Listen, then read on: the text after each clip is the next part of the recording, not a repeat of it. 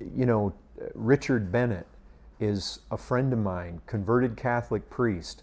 He said he and a bunch of other priests and nuns were at Marty Grass in New Orleans, and they were getting drunk in a strip club. That's not a fluke situation. That is Catholicism. Catholicism is all about living in your sin and then coming to certain times of the year and abstaining from certain things and trying to pay your way and do your abstinence so as to get credit with God, so that in the end your time in purgatory is reduced. What? I can sin all I want, and then all I have to do to get out of it is just fast for Lent.